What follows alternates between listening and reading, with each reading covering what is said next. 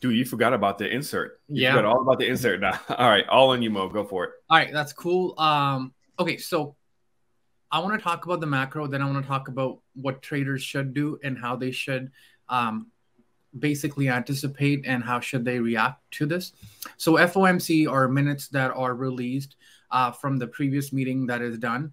The reason why we look very carefully at the minutes is sometimes more information is added, right? So the market sold off to around 3,600 last FOMC, and everyone today was waiting for the minutes. The minutes were supposed to come today at 2 o'clock. And what we're looking here on the minutes is we're looking if anything's changed. If nothing's changed, we've already accepted that and the market's already reacted to it. So what happens? People that have hedged their accounts, they're going to start selling their hedges, which is going to run up the stock market, right? So you need to know that going in. Now, people that are smart and have played the market for a while, they understand that the first 4 or 5 hours of the FOMC, there's chops. So you get a good volatility about 10, 15 minutes before FOMC, and then the real move comes after. So I woke up, figured out that the market's going to be flat, but no, the market starts dropping. So I added an IWM hedge. We made about 100% on it, sold it. Hedges are supposed to be kept, but you're up 100%, sell it. Went back, took a nap, came back, market flat, nothing really happened. And here's where you have to be very smart. You need to know what you're waiting for. If you're just like blindly waiting for the minutes to come, not knowing what you're looking for. So we were looking for two things in the minutes. One was, are they going to talk about quantitative tightening? Like to what aspect? Numbers? They didn't talk about it. Are they going to talk about an interest rate increase, which they always do? So they did talk about it. Last time Powell spoke, he said they're looking at 0.75 and possible 1% increase. The numbers that came in today were between 0.50 to 0.75. So again, we've already digested the news and sold off. Market's forward looking. So if you were holding hedges, you're going to start selling.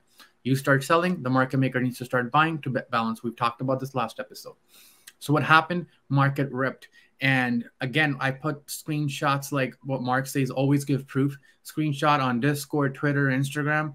We added SPX at 350, sold at 13. That went up to 17. So that was about a 400% increase. What I'm trying to tell you is, yeah, you understand the macro, but you need to anticipate what might happen and what happens if A happens, what happens if B happens, because you need to react to both situations. I wasn't blindly waiting to buy calls either. If they came up with a rate increase 1 or 1.25, I would have gone into puts. The reason why we do drop and rise in the after the FOMC, I think for the first 10, 15 minutes is because, and this is something that I didn't know and I learned it from my mentor, is there's algos trading and they're trading based on news. So what they're watching for keywords.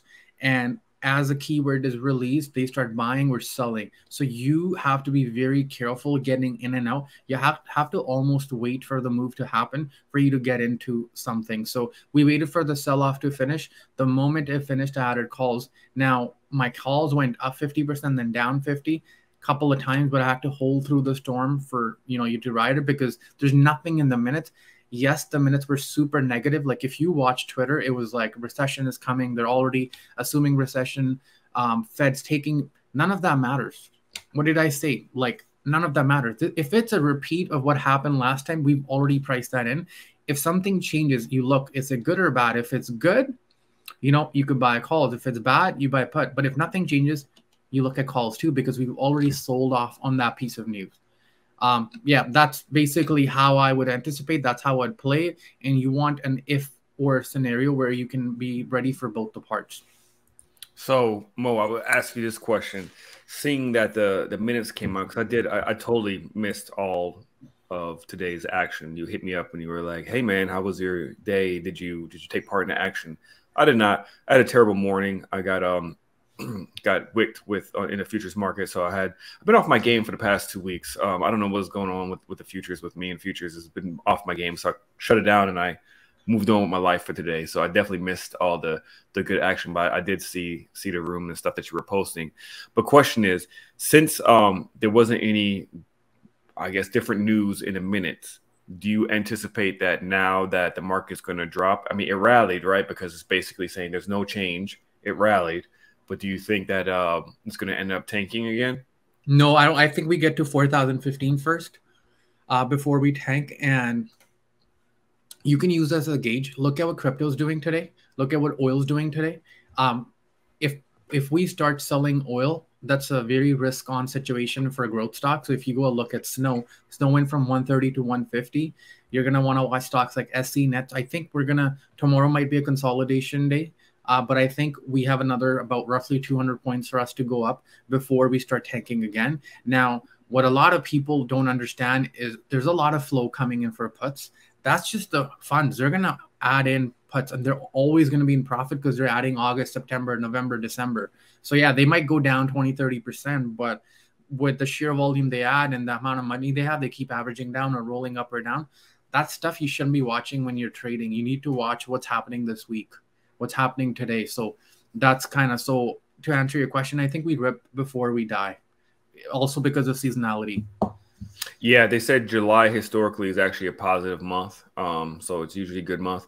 But once we get to OPEX, I would say that that's where I would probably anticipate some selling happening. Yes, sir. OPEX, CPI numbers. So their earnings starts in around July 15th.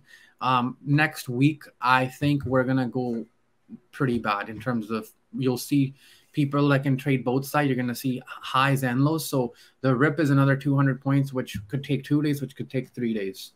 So it's not like we're going to go 44 or 4,500. Yeah. So, all right. Be careful out there, everybody, once again.